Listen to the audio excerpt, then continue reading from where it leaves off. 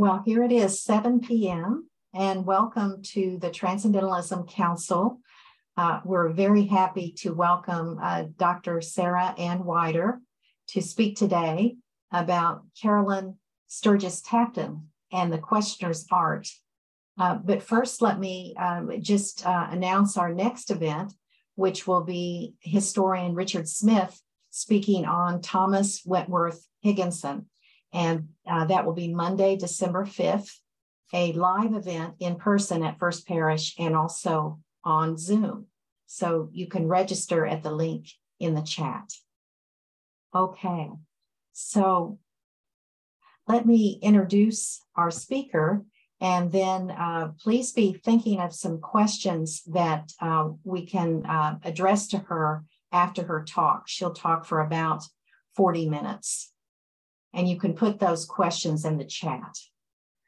Okay, so Dr. Sarah Ann Wider is Professor Emerita of English and Women's Studies at Colgate University. Her specialties are the American Renaissance, late 19th and early 20th century American women writers, and Native American literature. Her books include The Critical Reception of Emerson, Unsettling All Things. All right, thank you very much. And today she'll speak about Caroline Sturgis Tappan and the questioner's art. Well, it's wonderful to be here in this Zoom room, as we have gotten accustomed to doing over these past few years. And I also wanted to begin by remembering someone who left us much, at least for so many of us, too soon.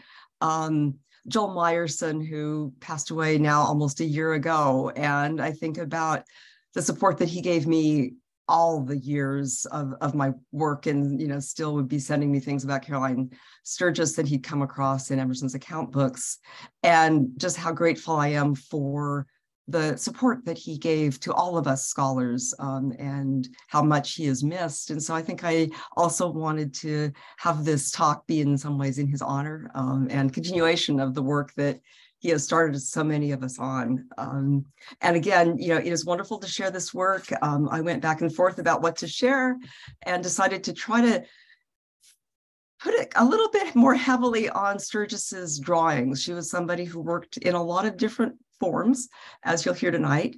And I'm going to go ahead and start my screen share so that you can actually, we'll get to one of her pieces pretty quickly. And let's see. Uh-oh, I don't know. I may have to ask. Oh no, here it is. Just, and I hope that is that now showing for everybody? I just need to start this, no, it's not showing. Oh, there it is. Okay, yes, there it is. And now we'll just get this. Oops, I'm sorry. I've just gotten the wrong one up. This is a little bit embarrassing. I thought that I had the right one. Can you go ahead? Well, let's just see. Let me get that back again. It is strangely has disappeared from my. Here, you want me to? I'll get yours. Get mine. That would be perfect. That would just be perfect. Excellent. Thank you. Yes. Technical glitches. You never know when they're going to come strike you. We did this perfect in, are trying it out, and then all of a sudden there it was gone. But in an evening that centers questions, I begin by asking, what questions did you arrive with tonight? Perhaps the name Caroline Sturgis is a question in itself. Sturgis, you ask, with multiple question marks after her name. What should I know about her? That's no small question, and in turn raises many more about how it might be answered. Perhaps you know her relatively well, although I ask, does anyone? What aspects, you must be wondering, will I focus on tonight? Maybe you are familiar with Sturgis because you have focused on Margaret Fuller's life and writings, or because she's come up in the Emerson biography, or perhaps even in relation to Henry James Sr.'s world, or then again in connection with his son, William James's spiritualism. At the same time, we all come with so many questions. I like to think that human beings are questions embodied. What questions are you carrying with you today, whether, as my students like to say, your questions are on topic or not? Maybe the questions you carry are not even your own, yet you are carrying them all the same. Which raises another question: why? Why do we carry the questions we do? And doesn't it often feel like that? Questions have weight, heft, and we tote them, carry them, sometimes gently, sometimes grudgingly, sometimes wondering at how heavy they are. And yet as humans, we are certainly made to carry questions, to take them wherever we go. I certainly arrive with many questions, several of which I will share with you this evening. And to do this, I bring you a questioner par excellence, Caroline Sturgis Tappan. Here she is, first, as you'll see in this self-portrait, and it comes from the poetry book that she created around 1840. And then here, if you could advance for me, a daguerreotype that is from 1848. To Emerson, she wrote in 1841, 100 questions importune me, which it would require many lives to answer. Reading Sturgis's writings and looking at her visual art reveals a range of study and questioning that aligns her with her contemporaries within Transcendentalism and undoubtedly argues for her importance within that group of writers, artists, educators, and reformers. She considers both the ontological and ethical dimensions, raising questions about the source of human identity, about the necessity and extent of human vocation, and about the perpetual flux that constituted the world's existence. These are the questions Emerson called the whence and whither questions, questions that appear variously throughout his work, as well as throughout his fellow Transcendentalists. They form the basis, for example, of Frederick Henry Hedges' poem Questionings, published in the 3rd issue of the Dial. They are the unanswered questions posed in the dream with which Walden's The Pond in Winter chapter opens. And they are the questions Thoreau addresses throughout Walden, both with direct answer, I went to the woods because I wished to live deliberately, and with further question, why should we live with such hurry and waste of life? In Sturgis's work, visual and verbal, such questions are transformative, or rather they can be if one considers them. They have not always been considered. Earlier moments in the scholarship consigned Sturgis to the clever flirt, or the Bettina to Emerson's Goethe. Kathy Lawrence, who is one of the few people to have worked specifically on Sturgis, eviscerates these default narratives in her excellent discussions of why it has been so difficult to get to Sturgis herself. I can share a painful memory from a graduate school seminar where a professor, with great glee and gusto, used Sturgis's poem, Greatly to Be, as the target of his biting satire to show just how minor was the poetry of the so-called minor transcendentalists. In a way, he was doing no more than had Christopher Peirce Cranch, who caricatured the lines, as you will see here in the next slide. And if you can advance, thank you, with the rotund transcendentalists, all male, declaiming to that poor shivering figure in the center. Neither Cranch nor the professor stopped to query the life story behind Sturgis's poem. Sturgis's periods of what we would now call depression, as she struggled with being a woman in the 19th century, a person who longed for purposeful work, for a vocation, but found she had little access to meaningful action. She had written to Fuller in the summer of 1841, "Oh, Margaret, how hard it is to resume life when there is nothing to resume." She wrote to Emerson about this search for a life purpose, a life work that would both ground her being and open her agency for real effect. The poem Greatly to Be, which Cranch caricatured, comes out of that struggle. Keenly aware of the constraints faced by white women of her class, she developed various strategies for maintaining intellectual integrity. Questioning was key among them, and she honed that tool across all the genres in which she worked. So as not to keep you staring at the Cranch caricature, and to introduce you to Sturgis's sketching and to the poetry books she created, here is the opening page of her Bluebell Butterfly book from 1840. And if we can move on to the next slide. I have been reading and considering and thinking about Sturgis's work for nearly 20 years. Conclusions do not come readily to me. And certainly conclusiveness and definitiveness about Sturgis is difficult for several reasons. First, there are practical problems. Her papers, though not insubstantial, are filled with missing pieces. And yes, I recognize the oxymoron. How can an absence be filled with what is missing? How can missing pieces fill something? And yet that is what the manuscript record, divided among the Houghton Library at Harvard, the Massachusetts Historical Society in Boston, and the Sophia Smith collection at Smith College feels like. The manuscript record is not insubstantial, but so much isn't there. Sturgis and Ellery Channing were in a close relationship, whatever we choose to call that connection, but almost none of the letters between them survive. She and Fuller were also in a close and often vexed relationship, and there too, whole years of her side of the correspondence are gone. Presumably there was correspondence with other close friends like Jane Tuckerman, though none have been located.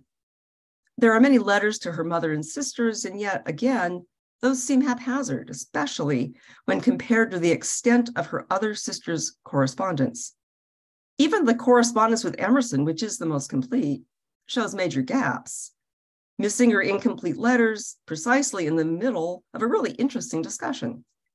And then when you look at the collections themselves, especially those in the Sophia Smith collection, one wonders how her papers were kept both during and after her life.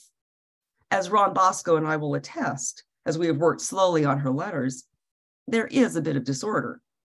Scraps of paper with sketches, her few sketchbooks, some started with one purpose and ended to another, poetry books, poetry notebooks, poems by others that she copied out, a miscellaneous journal, lists kept from organizing social occasions, poetry fascicles, similar to what we know from Emily Dickinson. When I look at all of those pieces of paper, I see tremendous creative energy, leading in many directions, raising many questions, answering none. In her writings, you find a revealing through line, her interest in the unfinished, her distrust of the definitive. While many of us have been accustomed to think of sketches as what is done before the real work, I have increasingly come to think about Sturgis as someone for whom the sketch was the primary foundational form. It best expressed a world perpetually in flux. What she saw as the constitutive state of the universe and hoped to see applied more creatively to human societies. Sturgis practiced what I am calling the questioner's art. And let me tell you, did she ever know how to deploy a question? As long as we have records for and about her, back to her childhood and through her late adulthood, you see that she asked questions of herself, of others, of social structures, of God or the gods. Emerson described her as the insatiate maiden who opened enormous claims against the gods. She called herself a questioner and found that this defining element of self split her off from the prevailing gender roles of the day. Writing to Emerson in 1840, and if you can advance to the next slide, she remarked, "It is difficult." Oops, can we go back just one more? Thank you. Yeah, that's perfect. "It is difficult for me to feel myself as a woman. I am such a questioner, and feel myself so much more as a soul." And I figured it was rather nice to like overlay that quotation on this opening page of her Bluebell Butterfly book. And I'm, again, maybe we can talk about this in Q&A, but fascinated with what's going on gender definition wise for these folks in the 19th century, obviously long before they were using the terms that we would use now. But the fact that she would think of herself as questioner and how that might then delimit how she would think of herself in other ways. Now for some of those bare bone facts of her life. She was born in 1819, which makes her not quite a generation younger than Emerson or Fuller, but younger enough from both of them so that she was treated differently in their world. She was also born in a family that was far different than the Emersons. No long line of ministerial legacy there. Her father made a fortune in the China trade, also in the Northwest trade. And yes, that fortune would have included dealing in opium. Her name was part of that legacy. She was named for one of the ships William Sturgis had sailed on. At the time of her birth in 1819, she entered a household of an older brother, William, and two older sisters, Ellen and Annie. Not long after her birth, another two sisters were born, Mary and Sue. Brother William made all the difference in the world. Unfortunately, that difference turned on his unexpected death in a freak boating accident while he was still a student at Harvard. Sturgis was nearly 8 at the time. The family never recovered, though of course that tells us little. Death changes families irrevocably, and the Sturgises were no exception. It certainly broke the marriage, and Elizabeth and William Sturgis took to living separately.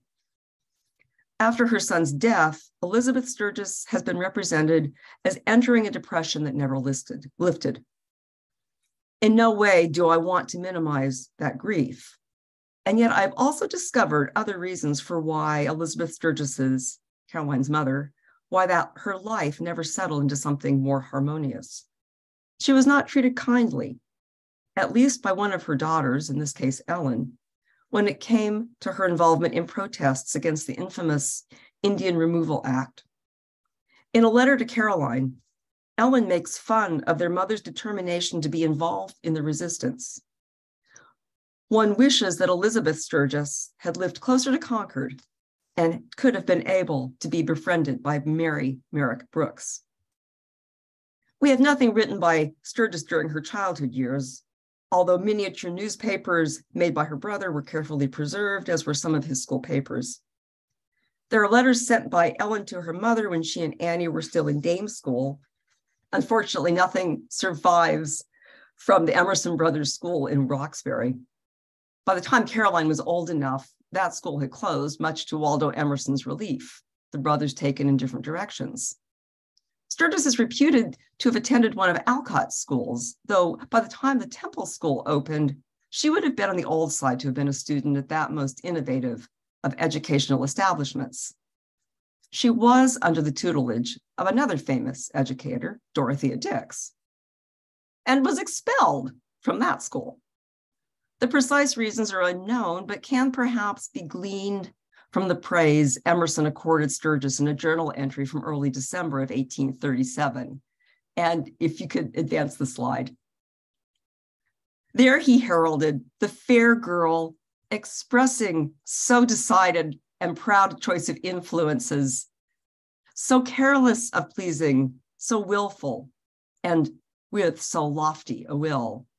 Certainly willfulness might have put her at cross purposes in Dix's school. Emerson's entry not only celebrates the power of will for the individual herself, but extends that power beyond the individual. Such power of will communicates. It takes effect in, for, and with others. And again, if we can go forward to the next slide, you'll see the whole entry in context. The entry continues, that will inspires the wish to come nearer to and speak to this nobleness. So shall we be ennobled also. I wish to say to her, never strike sail to any. Come into port greatly, or sail with God the seas. Not in vain you live, for the passing stranger is cheered, refined, and raised by the vision. That passage from Emerson's journal, with revisions, would appear the next month in his January 1838 lecture titled Heroism, as well as in the 1841 essay of the same title. Emerson had observed Sturgis at social gatherings at the Sturgis family home, where even earlier than the comments that made their way into heroism, he noted how she could sketch with invention, a quality in which he saw far more promise than in those who dutifully learned the rules by following their teacher's lessons. In his entry, he identified technical skill with self-distrust. an invention with those who launch away into the deep, a quality he saw in Sturgis's sketches. For Sturgis, the metaphor would prove apt. She who loved all bodies of water as well as being on water, a person who was often inclined to launch away into some depths, metaphoric or otherwise. Sturgis never seemed particularly interested or willing to follow others' directions, flummoxing Fuller at different points when Fuller had created plans only to find Sturgis pulling back from them. Sturgis certainly was never in one place for long, and during her early adulthood, a mere glance at the number of places she resided gives an excellent sense of how peripatetic her life was. While she attended Fuller's conversations with regularity and attempted the same for Emerson's lectures, she was famous for departing suddenly when she was a guest in someone's house. I consider Sturgis's perpetual motion to be strategic on her part, an excellent course of action for a young woman who wanted, to borrow Thoreau's phrase, as far as possible to live free and uncommitted. Of course, it helped that Sturgis's father was wealthy and would subsidize where she lived. Financial privilege, however, could only postpone the narrative that was almost inescapable for a woman of her race and class. The marriage plot finally got her, and she married William Aspinwall Tappan in 1847. Many of us have spent a good bit of time speculating on why even she fell prey to that plot. That's our way of seeing it. We just don't know what she thought approaching the marriage because there are no extant letters from that period. Her letters shortly after the marriage, when she and William were first in New York City, give little indication that these two people would not be able to live well till death did them part. I know a goodly number of folks, some here tonight, feel that Waldo pretty much arranged the marriage, making it possible to keep both Caroline and William safely in his circle. William was one of the promising young men that so interested Emerson. Caroline was an intellectual intimate, and some have wondered much more about the intimacy that she and Emerson shared, though I remain uncertain.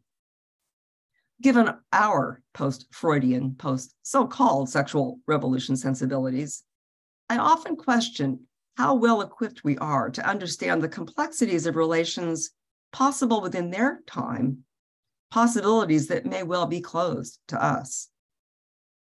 Caroline referred to William Tappan as the great unknown. She may have appreciated how laconic he was. One difficulty she found with Waldo Emerson and appreciated about Elizabeth Hoare was their different tolerations of silence. With Elizabeth, she could sit together in silence. Waldo apparently was not comfortable with that. How long Sturgis and Tappan's marriage remained tenable is hard to say. 2 children were born, the first named Ellen after Sturgis's recently dead sister. At the time, she and William were living on the Hudson, not far from where Sturgis and Fuller had spent a productive few months during the fall of 1844, Fuller revising the great lawsuit into Woman in the 19th Century, Sturgis reading various books about different mythologies and presumably working on the children's stories that would be published in 1847. The Tappans' second daughter, Mary, was born after they moved to Lenox, living at first at Sam and Anna Ward's homes while their own could be built.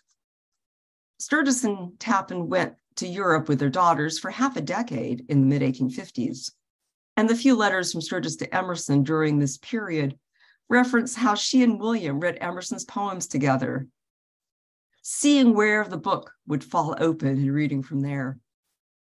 The location they chose was the Tusculum, where Cicero had written his Tusculan Disputations, also known as the Tusculan Questions. Shortly after they returned to the United States, war was declared, not theirs, but the United States. Sturgis sent one of William's essays to Emerson, hoping he might forward, if not its publication, at least its widespread circulation as a way of bringing the war to a close. The essay no longer exists, probably destroyed William's favorite home, the famed Little Red House in Lenox, known mostly to us for its connection with the Hawthornes, burned to the ground. But apparently Emerson did not find it particularly compelling, certainly not original. He responded with bland praise. That William had written it was enough, he told her. As I conclude this elusively brief description of Sturgis's life, here are a few more salient aspects. As did Fuller, Sturgis loved music, and all her life sought out concerts and musicians. While Sturgis was living in Lenox in the 1850s, Emerson's daughter Ellen attended the famed Sedgwick School, and Sturgis happily took Ellen under her wing, teaching her to paddle her own canoe. Ellen reported this to her father. That period, however, left Sturgis with less time than she had hoped for spending days with Ellen. In June of 1853, Sturgis's sister Sue committed suicide. And that is a whole other lecture for a whole other night about the devastating consequences of a society's enforcement of gender roles at the expense of human beings. In letters to Sister Ellen, Sue questioned the immovable constraints imposed by society's closely surveilled performance of gender. She questioned the world that dictated one set of behavior for herself and another for her then closest companions. Sue also railed against the gods, or in this case, God, for making the mistake of making her female.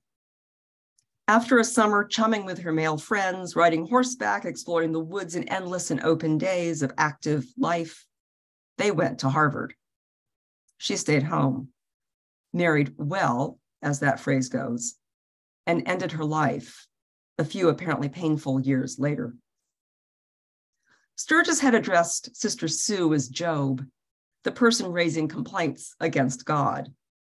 For those of us who know Sarah Ahmed's work, we may well think of Sue Sturgis Bigelow writing in that form of the feminist complaint. Sturgis, too, contributed to that form in poems written after her marriage about birds in cages and eviscerating the double standard in education in an unpublished children's story. There was certainly less poetry written after her marriage, although she did publish a second children's book in the mid-1850s. She also had the good fortune of continuing financial support from her father even after his death. She collected art, amassing an amazing group of photographs, a form that always interested her through all of its emergent technologies, even to the possibilities of using daguerreotype for landscape. She worked for suffrage, and happily, for those of us in the 21st century, she parted company with the most racist arm of the suffrage movement. At the same time, her argument for suffrage makes one sigh. It centered women's right to own property, real estate. And certainly that was a self-interested comment coming from a propertied woman. Then again, I would like to give her the benefit of the doubt and say that she was being strategic, arguing in the terms that those in power would understand. Where I cannot give her the benefit of the doubt is with her comments about those from Native communities. Those remarks are reprehensible, as was her conviction that she and Emerson would have made better Indians, her use, of course, than those who were born into those communities. Sturgis questioned so much, and yet in signal cases fell so far short of the questioning she celebrated. Sturgis's life and varied work during that life, although she might object and say that she did no real work in her life at all, and that was precisely the problem, raised far more questions than I can ever imagine being able to answer. One of the most intriguing ones, raised both by Sturgis's life itself and in her writings and sketches, in turn raises a question for us. Why or when do we think questions must be definitively answered? What are the pressures that demand a definitive and authoritative, dare I say, authoritarian answer? What prevents us from working within the provisional, the responsive, the flexible? Even my above judgment of Sturgis's ethnocentrism may still be a hasty conclusion on my part, continuing the very problem it seeks to address. What happens when we take a different approach, leaving questions open, our so-called answers unfinished, provisional, uncertain, inconclusive? I take my cue from Sturgis, who practiced an aesthetic and perhaps even ethic of the unfinished. When you look at her visual art in particular, she seemed drawn, and yeah, that's a bad pun, to the sketch. And those sketches often were done with thorough pencils. She illustrated her letters, particularly those to her sisters, and delightfully so, here, and if we could advance finally to the next slide.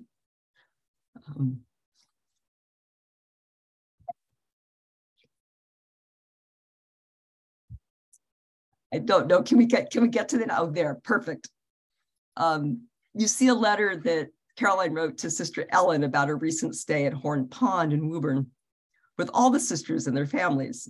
She has titled it An Aquatic Excursion. And you see this assemblage of women and men in their boats, one of the men on the far side of the screen puffing away on his cigar. As you might have noticed, only the women are rowing. You might wonder what is up with those two figures in the water. Arms uplifted, looking unperturbed. Are they beneficent water sprites? Then you read Sturgis's description. Only 2 children lost overboard, best not to notice them. They vanished like chimera, leaving only a bubble behind. Don't worry about the kids who fell overboard. Yeah, just leave them behind. All right, I called the illustration delightful, but the humor is also dark. The satire skirting on what is not humorous at all. All those things that fall under the heading best not to notice. So much comes to mind. Her illustrations done for particular moments, occasional and occasioned, were not always laden with satire. She reserved that kind of satire for correspondence with her sisters. When she was living or staying in Concord, she drew to amuse Ellen Emerson. There are a series of truly delightful sketches in the Smith collection. Here is one of my favorites, and if we can go on to the next slide. A young girl out fishing, and it's not a particularly good image that I have here, but I hope you can see. If you look on the fishing line, she has been extraordinarily successful. She's got not one, but 2 fairies who are climbing up her fishing pole.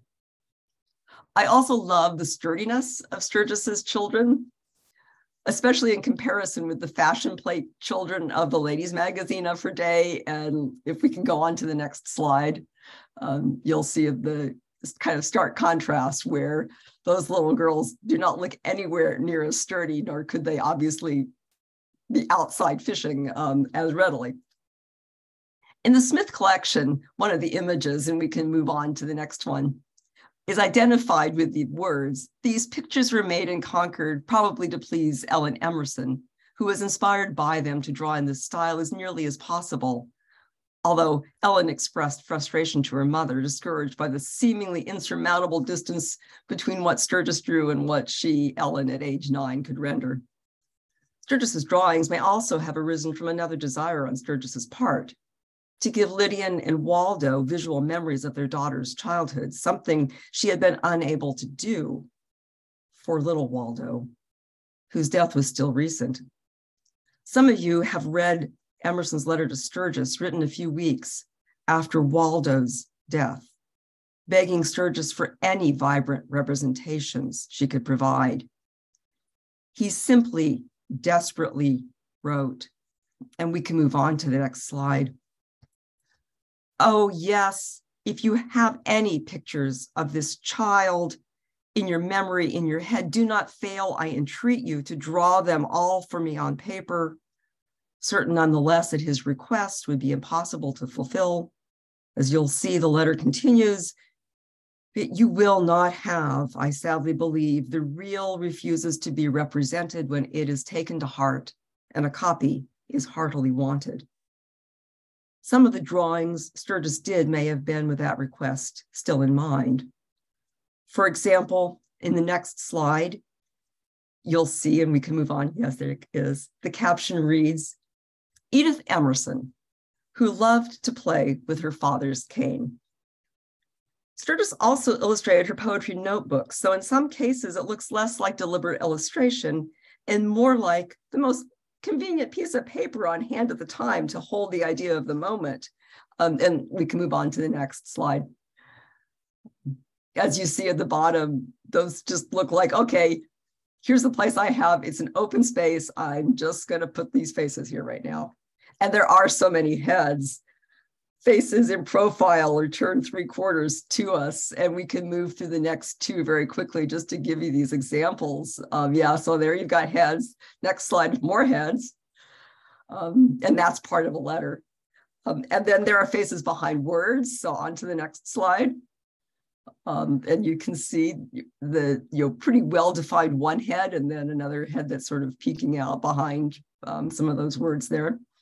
And then on the next slide, you'll see something that was very characteristic of her. You just get a lot of faces in trees. And then on the next slide, you've got more faces looking away, looking up, looking at, looking beyond, and you could even go on to the next one. And she was just fascinated with faces. And in this one too, it's a little hard to see in the representation, but I almost wonder whether she's trying to draw some clouds there in the background. She also was just in love with clouds and wrote a lot about them. I'm not quite certain if I'm reading that image right. Many of the work still seem to be in process, under revision, as if she might go back and add or change or alter what she had drawn. For the remainder of our time, I'm going to have us look just at two more of her sketches, and I look forward to the varieties of questions they will generate among us. I turn first to one of her letter illustrations, in part for its humor, in part for what the accompanying language illustrates about the, if not seamless blend, at least determinedly woven blend of domestic demands within mental sustenance. Writing to Sister Ellen, Sturgis needs her overcoat and umbrella. Boots she has, and as she expresses it to Ellen, those three cronies, boots, overcoat, and umbrella, should never have been separated. She continues with an illustration, and we can move on to the next. And there the illustration is, let me show you a woman accoutered in all three, so panoplied, so blessed. She's got the umbrella, she's got the overcoat, she's got the India rubber shoes on. In this letter, she also requests a particular ribbon if Ellen can find the one that matches her dress, but that is not all. Along with these outer garments, she asks for the inner garments, a large supply of mental wear to meet and match any number of intellectual interests. Ranging from science to literature to philology to reference, she requests what her mind currently craves, and that translates into a not insubstantial number of volumes. She writes, if you send or bring the cloak, put in with it an astronomy, Herschel's, a French and German dictionary, a Goethe, and Kreizier's little book, if they are all or any in my room. She doesn't indicate which Goethe, but in all likelihood, it would have been the second volume of Faust, given Sturgis's fascination with the Helena section. Kreizier's little volume is Significance of the Alphabet, only recently published by Elizabeth Palmer Peabody. Commenting on the capacious miscellany of her request from ribbons to outer garments to mental challenges in all genres, she notes how perplexed a later biographer would be. Then she adds the caveat. That biographer would be perplexed were she a man. She writes, now, if I were Goethe, Dante, Frank Jackson, or any other great man, how it would puzzle my biographers. However, she turns limitation into freedom, continuing, but being only myself, peace to my ashes. The word ashes, however, starts her in a different direction. Where there are ashes, there has been fire. Where there has been fire, there is warmth. And there is one thing that she lacks, warmth, and that she's anticipating lacking for the next 6 months. It is all, after all, New England. Lamenting the cold descending upon New England, she writes to Ellen, let us seek a warmer clime and eat coconuts beneath a palm tree from the 1st of November to the 1st of May. To this, she adds a 2-paneled illustration captioned, the pine tree dreameth of the palm. There's a backstory to that caption, which we can talk more about in the Q&A if you're interested. It's a bit curious, or maybe it's just a wildly funny quotation out of context. But here in any event, and we can move on to the next slide, is the left panel. And you see the pine tree with 2 figures, presumably Caroline and Ellen, dreaming, or perhaps they're shivering. You can see the one person who's lying on the ground with her arms kind of pulled up tight against her beneath that branches of the palm, of the pine tree, excuse me. And then there's the divider, which looks like it started life as a tree, but then was drawn over by the hatched rectangle. On the other side of the rectangle is warmth. And now we can go to the next slide. The palm tree, the desired coconuts, together with Carrie and Ellen. As you see, they are drawn as children, and a few more characters have joined them. In the tree, you see this fellow, call him what you will, certainly helping those coconuts to shower down upon the sisters. The sister to the left is clearly oblivious to anything else that's going on, happily enjoying the coconut milk. And who knows exactly how she managed to so readily get into that hard nut to crack? The other sister seems quite oblivious as well, especially to that enormous snake behind her. The snake doesn't look particularly menacing, just large. And the way its eye is drawn suggests that it is the most attentive figure in the scene. Well, perhaps with the exception of the figure in the tree, or maybe that elephant? Yep, in the background, for good measure, is an elephant. With the question running up the side, ask Sue if this is true to nature. Sue's reply is not recorded. And if we can move on to the next slide, you'll be able to see the whole illustration as she drew it for Ellen. And so you see, the one panel where they're dreaming of the pine tree dreameth of the palm. And then, of course, the other side. This humorous rendering about impending winter, that horror of snow, as Sturgis called it, seems just that, a lovely whimsy, a bit of fun, and a bit of apology for not being able to pack what she needed when she traveled to Lenox in the first place. At the same time, worth acknowledging is the reality beneath the apparent fun. Sturgis's humor steps the sisters even farther away from the reality they may have known to be inevitable, perhaps even in 1846, that Ellen's tuberculosis would not be survivable. She needed warmer climes, but even those could not keep her alive. I also wish I had time to show you Sturgis's illustration about the character of Punch, a figure she told Ellen who so consumed her thoughts she could think of and indeed draw nothing else, but that has to be for another time.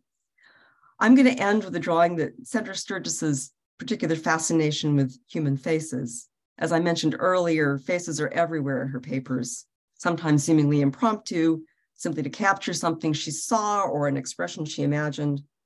Known for this penchant among her friends, Emerson even decided to give her an assignment, figuring she was the one best suited to render character visually.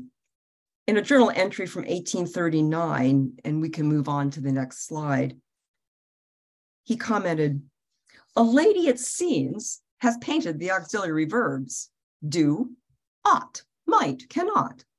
I gave CS for a subject, the age, to be represented in a series of heads: conservatism, State Street, Christian Register, revolt, protest, fair perplexity, dyspepsia, Warren Chapel. Wouldn't we love to see those? I wish I could show them to you, but they too have gone missing." We don't know whether Sturgis finished this assignment and turned it into Emerson, whether she never quite finished that project, or whether they once existed and now are lost to us. Interestingly, there are 2 half sheets of Sturgis's sketches at the appropriate point in Emerson's journal, near the entry I just quoted. However, those heads seem not to match Emerson's assignment. There are also heads sketched by Caroline that I could show you, but choose not to because they replicate the racist signs of her day. And especially in ours, I see no good in amplifying that. She took drawing classes at different points in her life, in New York City shortly after her marriage, during her stays in Europe. The Smith collection assumes these heads come from that later period. They are, unfortunately, what you would expect, the ugly, racist renderings of racial and ethnic types. What Sturgis thought to do with those instructions in racism, we do not know. Again, this is a moment where I wish she could have employed that independence of thought with which Emerson credited her in heroism. How I wish she had rejected supremacist representation and noted her rejection forthrightly in her writings and notebooks. But she did not. And I hope this is a question we might take up in the Q&A. How we continue to reckon with the flaws in these writers and artists, how we continue to work with the words and images they left behind in ways that do not replicate the inequities they fail to see or address. I will end with an image where Sturgis did bring her questioning power to bear. It appears in the Bluebell Butterfly book and speaks to the ecological collapse our planet is now facing. Everywhere in Sturgis's poetry is identity with the non-human world in its most elemental forms: rivers, clouds, trees, oceans, the wind. She envisions an identity between her speakers and the elements of the world, and literally renders this in her sketches, as you'll see here. And we can go on to the next slide, final slide. This sketch certainly raises questions about design and finish. How did she envision this drawing when she began? Did she begin with that side-facing, upward-gazing individual who looks a bit in her rendering like a landform, who then joins hands, as it were, with the tree? At the same time, it looks like there is some intent to cross out the figure, as if that were a false start. Or is this just part of another tree, or a tree beginning to be drawn over a figure? And then there is the wonderful merger of person with tree, the dryad, if you will, a face that you might miss at first, but once seen in the trunk of that tree, continues to draw the eye, even as it recedes back into the tree. The profiled head looks out from the tree, off the page with an ever forward gaze, looking always to something the reader cannot see, inviting us back into the endless realm of question. And I will stop here and look forward to your questions and comments. Thank you so much.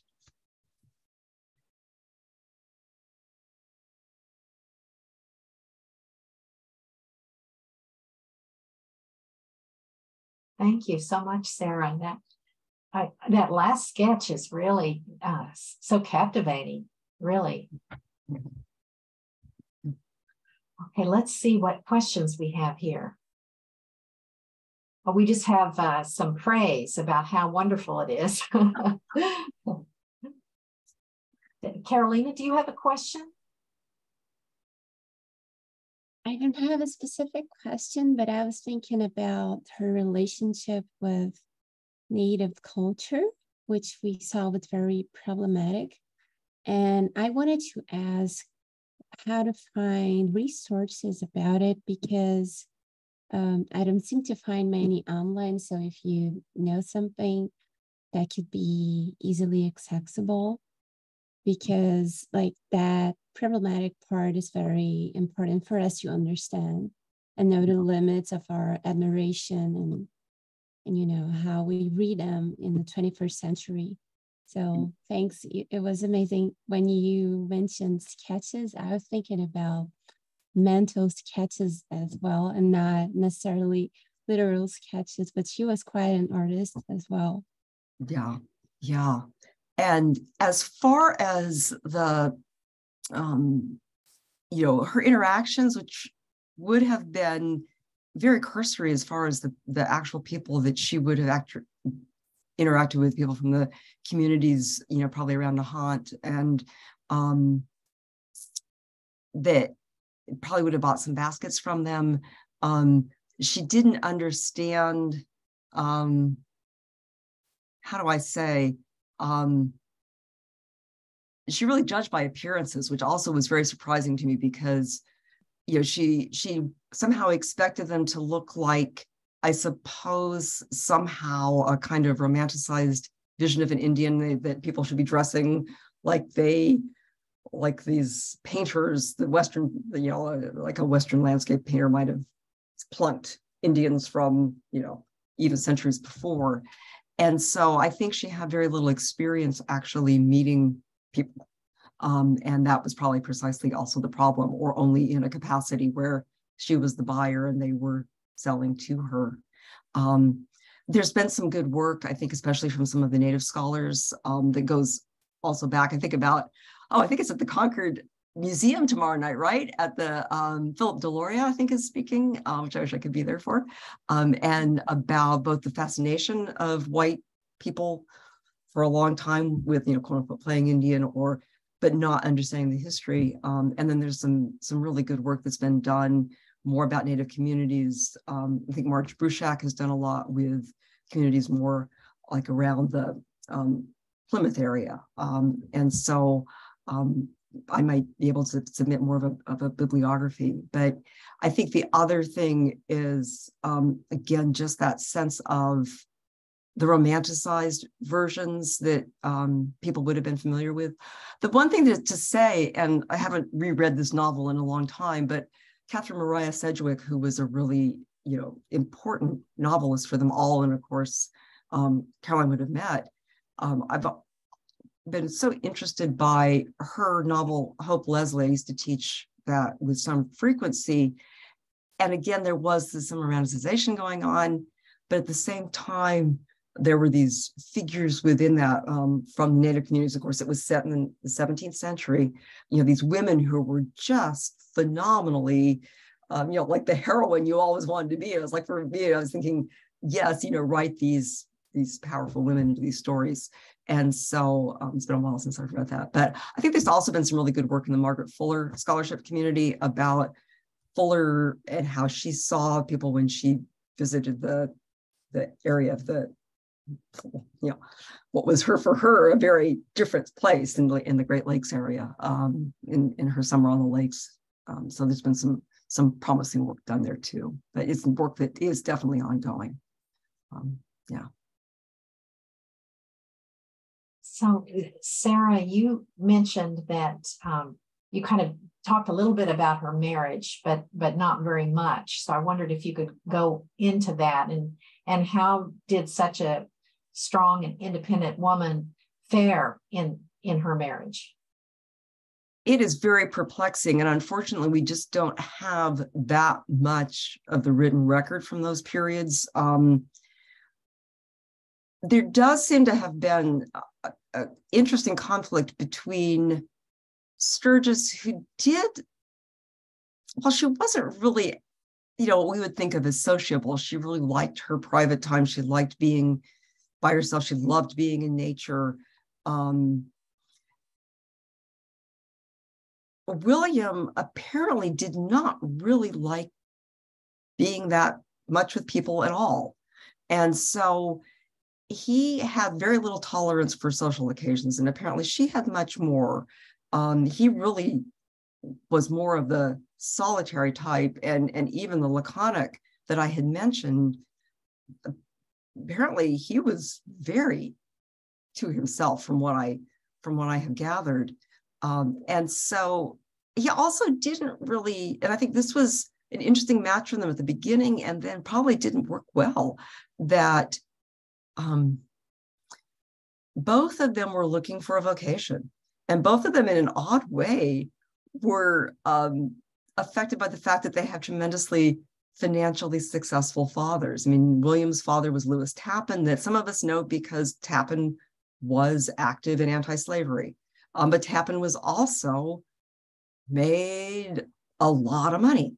And so William tried to somehow work in an accounting office, and then he and another friend went off and tried to live in the woods, and it was a horrible failure. And so William just never quite seemed to find something for him to do. And then it was like, well, maybe I can live in Lenox and I can have a kind of model farm idea that was popular for people at that time. And even that didn't seem to stick. And for Caroline, she wanted some purposeful work as well. But it was, of course, for her, she had the gender thing going on there too. Like, what could she actually do? And as a woman of her class, that was also it was sort of strange that would actually, that was held her back so much. If she had had less money, she might have been able to work more. It's just a weird irony, I guess you would say, or it's like we can roll our eyes at. And so they did take to living separately. And because they had means, they could. And he pretty much stayed as much as he could in Lenox, loved the sort of very quiet life. And she would go back and forth. And she had a much bigger house. It became part of the Tanglewood grounds. It's this big Tanglewood House. And then she would be at her sister's a lot of times, and sometimes boarding elsewhere in Boston. And then also went to Europe. She actually loved traveling. And partly the first trip to Europe was kind of in memory of Margaret Fuller. And when she was in Europe that first time, it was only like 5 years after Fuller had died. And so she really went to all of the places that had been really important to Fuller. And it was kind of a closure, I think, for Sturgis at the times. But yeah, it was not a companionate marriage. No. So we have a question. Could you talk more about your views of Emerson and Sturgis? One of the things I've really been interested in within the correspondence is that they both challenged each other. And the way that Sturgis would ask Emerson questions, and I didn't really go into this in talk tonight, but that she would call Emerson on his falling short of, thinking that he was this person who would always break boundaries. And then she would find him thinking conventionally, and she would challenge him on those ideas. Fourier, the French socialist, she just would try to hold Emerson's feet to the fire to say, no, you need to keep reading. You need to read more closely. You need to think about this more deeply. You need to think further. But she would also do it with that kind of humor, if you will, they had an interesting humor going back and forth. Also, Sturgis's life in nature seemed to Emerson to really, almost like he wished he could have that kind of freedom in nature. And it's interesting that he somehow didn't feel that. But when she was living in different places, and he would write to her really wanting her nature descriptions. I guess is I've sometimes wondered, like, well, what about for Sturgis? What did she gain out of that? Because sometimes it seems like it was kind of like she didn't gain as much, right? And so that still is kind of bemusing to me, that it almost seems like, she did have someone to then try out her poetry on, try out some of her writings on, someone to write to and who would write back. And also a sense of what was interesting as the letters go along, and this goes into the 1850s, they both seemed really disappointed in human behavior most of the time, that they would look at human beings and go like, oh, human beings, they're just always falling short, the God in ruins idea that no matter what human beings did, they just never lived up to it. And it seemed like the two of them could really share that, how do I say, almost disillusionment over human beings. And they have really interesting conversations over illusion, what is illusion in this world and what is not illusory. And again, Sturgis would challenge him about, don't call this elusive. Don't think this is illusion, think further. And sometimes she would put those questions to him in poems, which I also think is a canny way of asking a question. That's great. Okay, so we have another question. They would like to hear more about the sisters, Caroline, Susan, and Ellen Sturgis, their relationship, and Caroline's responses to the tragic deaths of her sisters. They all seem very creative in different ways. Yeah, and they definitely were. And Ellen was an amazing poet, and really oftentimes was thought of perhaps as the quote unquote better poet than Caroline. That's probably better at finishing her poems than I think Caroline was. And so when Ellen died, and again, we don't have as much particular like media record, that we have the comment from Fuller after Ellen Sturgis's death about, like there's like one of the most brightest lights that we've just lost, paraphrase. And for Sturgis, it was a heartbreak. Although at the same time, certainly in some of the letters, I've detected a kind of friction. And reading some of Ellen's letters, Ellen really did go toward a kind of satire. You could see that Caroline also did, but there's a kind of, I don't know, a wittiness in Ellen's letters that sometimes is really at others' expense. And what's interesting is that Fuller really tried to rein Sturgis in to say, if you're going to use satire, make certain you're using it carefully. Don't do it just because it's fun to ridicule others. Make certain you're doing it for a point. And sometimes it seems like Ellen may have crossed the line, that it was just, she had the power so she could use it. With Sue, again, that we don't have a particularly full record after Sue's death, but it was clear that one of the things that Sturgis tried to do with, for Sue is just really stay engaged, stay in conversation. And there is a sense of, for Sturgis after Sue died, that she just misread her, that Sue also could take on this affect of just being witty and funny and self-ironizing. And somehow Sturgis felt like she missed it. Like Caroline felt that she missed what was hiding behind the way that Sue could just be so self-defacing and didn't understand what was actually going on behind that facade. And so that was one of the things that's a little bit of a heartbreak in one of the letters to Emerson, what did she miss? Yeah.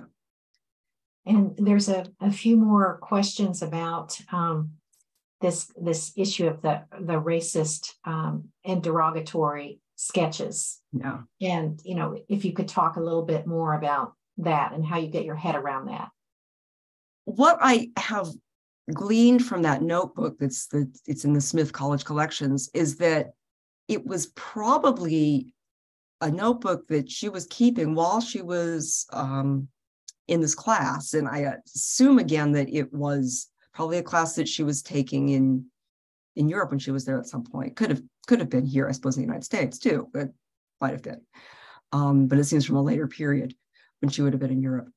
And the person teaching the class would have done this as an assignment for their students. And so you would have these racial types of, kind of the stereotypical Italian or the stereotypical lower class person, different working class, models, if you will, and they're labeled. And that also is just, and it just seems like Sturgis was doing what the teacher in the class had asked of her, because it seems like it's a sketchbook that was done for like a class that she was taking at the time. And so that's, again, there's no, what I would obviously wish that she had done is like write in the margin, like Emerson from one of his sermons at one point when he was delivering it and he hadn't reread it and he was going like, I no longer believe what I just read. I wish that she had written in the margins, like going back to that book at one point saying, I don't agree with what these representations are, but she left no record about that. And so we don't really know what she intended to do with that. I think that as scholars, we're really still trying to reckon with how do we do this? We have to tell the whole story, obviously, we can't just like leave it out. And we have to talk about why and how to explain why they were so blind to some things and had pretty good vision with other things.